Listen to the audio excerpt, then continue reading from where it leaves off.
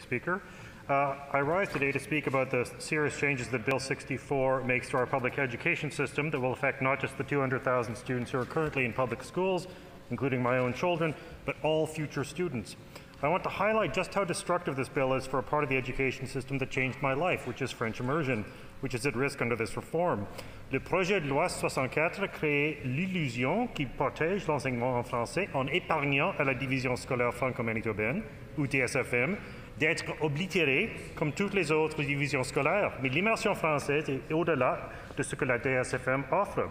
Je suis allé à l'immersion française dans la division scolaire de Winnipeg, et mes enfants aussi. In 1996, the PC government of the day adopted a language addition to the Education Act that stated that French immersion, French first language, and basic French had the right to expect funding, programming, and curriculum appropriate to students, but instead, we've seen that the Bureau de l'Éducation française has been all but scrapped, and staff from the BEF who guarantee the quality of course content of French programming have been cut, eliminated, and ignored.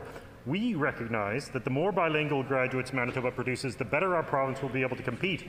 But Bill 64 does exactly nothing to guarantee that the students in our schools will have a quality education in both official languages. That is why Manitoba Liberals believe we should kill Bill 64. It's not reform, it's yet another act of political vandalism by a government that knows the price of everything and the value of nothing. We owe everyone in Manitoba a better education system than this.